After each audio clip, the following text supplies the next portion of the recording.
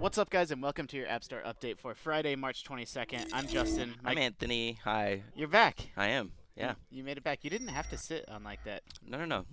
I'm good where I'm sitting. I'm happy. Sitting close to the monitor. Okay. So the App Store update compiles all the game price drops, updates, launches, for any given day. We're doing Friday. You usually get some spillover from Thursday, which is always the big day. We do have a couple game debuts today. The one that's most exciting to me is my God. Goat Up 2. Does it have goat screaming in it? It does not have goat screaming in it. Because that's the new internet hotness. So this is a Jeff Minter game, and if you don't know Jeff Minter, he made sort of classic arcade games. I think he made Centipede and some of the most retro old school games you've ever seen. I'm getting a classic arcade vibe off this. What? But now he just makes these bizarre, Goat Up was his most successful game that he made on the App Store. They don't make any sense. They're crazy. There's words at the bottom that I don't understand. I'm not exactly sure what's going on. Oh! Oh my God. Matriculating Fish Squadron. Yeah. Right? I don't know why those words are on. Also, it keeps changing your status on the bottom from peckish to rumbling. Yeah, you're eating food. You have to eat food. Okay. And so I was peckish, and now I'm rumbling, and now I'm content. And if it keeps going up, I think Matriculating Fish Squadron is the name of the level. Okay. And I also know, let me try to go back to a different stage. I don't even know how to pause. I like that it says Buck. Okay, let me try to go back to a different stage. That makes maybe a little bit more sense. This is the strangest game I think I've seen in a long time. I mean, people probably, if you're a console gamer or you've played a lot of console games, you probably know him best for Space Draft these days. Yeah, that's the game that Space a lot of Draft people talked about for a while. on consoles. I think it's on Steam. So here's a little bit more normal level. More normal is real. Okay. Random Pac-Man ghosts. What you do is you collect these items and you spend an item each time you jump. Basically. Your double jump is like the goat farting? Yeah, the goat farts. And you can fart on the ghosts, the Pac-Man ghosts. Hup. Also, it's funny how he intentionally puts a really grating sound effects into this. That are also stolen from old arcade games. Yeah, but I'm just saying, listen to the audio. Yeah, for sure. Oh, wow. So that's the way the basic gameplay works, is you collect these items in the level. Why does it say this vapid pancake on the bottom? I think that's the name of the level. Okay. Oh, just like the last one. These levels are just very bizarrely named. Yeah, and if you ever see a picture of Jeff Minter, look him up on Wikipedia. He looks like a crazy He looks like a wizard. Yeah, I think he's a video game wizard. I think he is a video game wizard. I love that, I love that this is just what he does now. This is his life, is he makes these iPhone games. Well, I hope he has success because it's kind of cool to see someone that does something so bizarre. So all of his games have a huge following. Not huge, but they have a dedicated. It's like a cult following, yeah. Yeah. Love them. Yeah. And Go Up 2 just launched. I don't know that I'm gonna play. I want to know if there was a Goat Up 1. There was, yeah, there was. Okay. I played it. Yeah, for sure. I wasn't sure if in his kookiness he was just like, I'm gonna call it Goat Up 2 just because, right? Goat Up 2 is $4, and it's universal. Okay. Today's other new game is Exceed RPG. It was on Android first, and now it's out on the App Store. And, Arc of the Ages. It's called Arc of the Ages. It's $1.99. It's also universal. I don't really know that much about this game. I don't know how it works. RPGs got some are funky poppy blues music over this. I don't know what's up with that. Yeah, I don't really know about the soundtrack. I guess I'm accepting quests. Again, sorry, I didn't get a chance to play this one out too much. Kill 3 boars, kill 3 goblins. Okay, we've done some quests. We can go to the bar. That's always an RPG staple. It's weird that there isn't where's the character art of the person that comes up and at least pops up their face and they're like, hey, nice to meet you, and it's a really nice hand-drawn sprite. Well, also, why is the art it's not blurry? very high res. Yeah, it is kind of blurry. Okay. Oh, here we go. Okay. They let us play for literally 1 second, Anthony. Okay. Oh my gosh, stop it. Yeah. Wow, I'm going to be honest, this looks a little rough. This is very rough so far. So you wander around in first person. Flick the screen to attack. Touch your finger to guard. What do I touch? What do I touch? Touch 2 fingers to guard. Oh, well, that's kind of cool, actually. Touch 2 fingers to guard. Okay, and then you flick to attack. Touch the spark at the bottom right to give big damage. Give big damage. Oh, whoa! Yeah, you did big damage to that pig. Tough meat. I mean, it seems No, I mean, I'm not. So, people that have been this watching. first-person wandering is pretty brutal in my opinion. I'm more impressed with this like sort of flick, sort of action battle system than I expected. I'm enjoying holding two fingers to block. Sure. I think Yeah. I almost feel like it almost like a Legend of Zelda game or something is what it kind of reminds me of, but the moving around is really brutal. No, I mean obviously this is not the world's most polished game you've ever Like I don't seen. even feel like he's walking; he's just kind of sliding. Yeah, that's true. That's all very true. It's weird that you have this low res like art, like that town art was like all blurry, but then his character model is like really sharp actually. I feel like instead of a virtual stick, they could have just had one drag your finger around to kind of move to where you need to go to. Like other games, like what was that third-person adventure game that people did compare to Legend of Zelda? Horn? Horn, yeah. Like Horn showed you that you could just move by touching and stuff, and it worked really well. For sure. If that looked appealing to you, I will probably okay. So based on that sort of 90 seconds, I like that battle system enough Sure, that I'm I willing mean, to play the game a little bit more. You know, people that like JRPGs and stuff, that may be way more up their alley. Yeah, for sure. That was all of today's sort of game debuts. Those are the two games that are out today. We also have a handful of price drops. Skee-Ball 2. Come on. How can there be a 2? That's what I was wondering. I don't know. Oh, okay, and I have to do a Skee-Ball tutorial? Well, we all know how to play Skee-Ball. Yeah, that's really strange. I mean, granted, like for 2 minutes in a bar or at an arcade, we've all loved playing Skee-Ball, no doubt about it, right? But okay, I don't. But the question is, can you get tickets to spend on really crappy prizes that like you'd be sad if your dad brought you home? Like, why don't you love me anymore? Oh, it's the spider ring. That's what you always get. Okay. Yeah, you got that if you were a chump. But there was always like the Nintendo 64 up in the window that you were like 30,000 tickets, and it was like you're never gonna get that. So I guess this game will allow you to relive all the disappointment and shame you felt as a little kid when your dad was like, "Let's see how good you can do," and you can't break 100 points. You do get prizes, by the way. Look, I don't understand what the point is. I guess.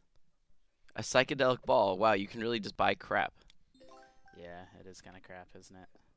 Skee-Ball 2 is free. Okay, well at least it's free. I still wouldn't play it. The Penny Arcade Gamers vs. Evil. This is their card game. This is a lot like Anthony. Have you ever played Dominion? Dominion. It's a board game. I mean, it's not a video game. Yeah. It's a physical board game. I don't understand board games. So this is the Penny Arcade version of Dominion. The rules are too complicated for me to kind of try to explain it here. But if you've played Dominion, basically you start with a very basic deck of like 10 cards, and you then build it up over time. Yeah, then you build it up over time. It's already speaking my language. I like that. Yeah, so it's the Penny Arcade deck building game. Okay. It's normally $5. It's on sale for $1. Okay. Yeah, my current deck builder favorite on iOS is Ascension. It's a lot like Ascension. Okay, I guess cool. I didn't. I've played Ascension too. I'm just more used to. I mean, I'm sure certain people love that just because it has like the iconic Penny Arcade humor and in jokes and stuff. Yeah, it absolutely does. The whole thing. I mean, it's actually all in jokes. Like, if you're not a Penny Arcade fan, it will not be accessible. So oh man, this is free right now? Yeah, I actually think the Death Rally's been out for a couple years, but yeah, I've always been really, and it's out on PC now too, I think. But I've always been really impressed that the virtual stick controls worked as well as they did in this game. That looks like George Lucas too. That picture. I think it does. Is that intentional? It's probably intentional. This intro is all different than the last time I played this game. Yeah, me too. This is made by Remedy. I know this is. If you don't know them, this is the Alan Wake team. Yeah. Yeah. So I mean, very very different than Alan Wake and obviously American Nightmare. I don't understand how to escape the cops, Anthony. I'm gonna be honest with you. This like action intro. I think you're supposed to lose, right? Because then you get captured. Okay. Maybe. And then once you're captured, then it's like now you're part of the Death Rally. Yeah. Yeah. Okay, it's all coming back to me now. This is the only thing I remember about this game. But yeah, you get a car and you build it up over time with the money you earn, and then obviously it has a little bit like. Don't think this isn't like Twisted Metal because it's still very much a race. It's not a death match necessarily, but shooting people and stuff is how you get ahead of them in a race and kind of overtake them. It's been out for a while, but free, why not? That game's awesome. It's from the perspective of RC Pro-Am. Yeah, without the wheel though. Right. That you used to try and steer that with in the arcade. Well, I had it on the NES. Oh. Fancy. All the Metal Slug games are half off. So they're normally $4 and they're $2 today. This is Metal Slug X, I think. Metal Slug X was the one that came out for PlayStation 1. Yeah, is this a remake of Metal Slug 2? I always forget that, but I really did. I remember when this came out on PS1, I went out and bought it. It was late in the PlayStation's life cycle too, I believe. I mean, so if you're an absolute purist, these touch controls are going to drive you crazy. Sure. I think as far as touch controls go, they're pretty okay. Like, they're all right. Yeah, and a lot of times with virtual sticks, I still use one of those sticks you can stick to the screen. I forget who makes them, but I'm still all about those. Yeah, the fling. Fling, sticks, yeah. Right? Like, I know those seem like a gimmick, but they're totally legit if you play a lot of games. Sure. Yeah. So, you know, Metal Slug has such great pixel art, such great everything. I mean, these are not sort of the best way to play these games, but, you know, $2 if you had your eye on any of them. Pick them up now. I'm not going to spend a lot of time on Sonic CD. Sega seems to... This game normally costs $4.99. Wow. And they drop it to 99 cents all the time. Okay. And it was just 99 cents last week, and they bumped it back up to $4.99. And now it's back to 99 cents. Probably because they're like, look how much more we sold when it was 99 cents. It was kind of worth it. For sure. What I like about this is Sega CD was just made by a dude. He was proving to Sega that, like, you could do Sonic games better on mobile than, like, they'd been doing them. And rather than shutting them down, Sega just partnered with them. And that's that guy, Christian Whitehead, who Yeah. it gives credit to at the beginning. That's cool. And his version ended up becoming the official version. So it's just a lot faster paced and really smooth than, like, Sega's other stuff. Like, really sharp. The touch controls are really nice. It's probably because they realized all you really need is a forward and a back button on this game and a jump button. Yeah. And Sonic CD is my personal favorite Sonic game. You are not alone in that. And it's funny because, right, because who had a Sega CD back in the day? Well, that's what I'm saying. Like, I had one, and this was, like, the saving... Like, I owned a Sega CD, and it was like, oh, man, it's a good thing Sonic CD came out because that console is a mess. Yeah, I remember when it first came out, I was such a nerd. I went to my video store and rented it so that I could try Sewer Shark because I was so impressed with the FMVs that I had. Yeah, me too. I tried to convince myself that Sewer Shark was a good game. That's it for today. We do have a special game that we want to talk about. So again, if you used to follow, we used to have an editor here at IGN named Nick Cullen who did a lot of our MMO coverage, and he would do if there was a trashy MMO. Yeah, he was probably the one playing. And so he left, and he went back to Australia, and he joined a little Australian indie development team to make Unstoppabot, which you're seeing here.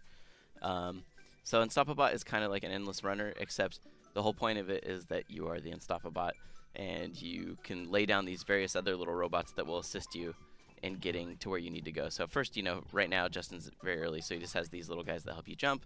Eventually, you'll get like guys that look like rams that'll push you over gaps. And here's the ram. So yeah, I mean that's basically how it works. Is you know, and you've played this more than me, Anthony, but you drag the robot onto the screen like where he needs to go to get him, you know, to get him through the stage, because he's not stopping.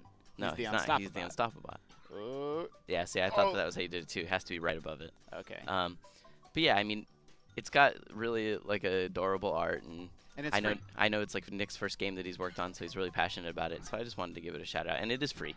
That's the whole thing. It's doing really well in China, as I understand it, but a lot of people, it hasn't got very much visibility here in the States and abroad, Australia and whatnot. So give it a download. I mean, my sort of snap judgment is that you know, Nick, if you're watching this, I'd say it's a little bit like slow paced. Yeah. Like, I think the idea is good. I like the idea of like dragging these, you know, dragging your little guys over. Yeah, I will say that before the end of the game, it gets way more intense. Okay. Yeah. So. I mean, yeah, that was just the very, very first level we did. Exactly. So it gets a lot. It gets a lot crazier. But obviously, it's ad driven. So. Oh, look at that. Yeah, Nick, I think did all like all the little quotes and stuff that go in it. Yeah, like that. You know. Yeah. Just the overwhelming majority. Little bits of Nick's humor if you ever used to remember the stuff he'd write for us. Yeah. But yeah, Unstoppabot. Check it out. Yeah, thanks, guys. Thank you, Anthony. Thank you, everybody at home. This has been your App Store update for Friday, March 22nd. You know, as always, we're looking for ways to improve the show. So, you know, leave a note in the comments below on YouTube or on IGN, and let us know how you're enjoying these App Store updates. For all the hottest news on these games and all the hottest mobile games, you can keep it locked to IGN.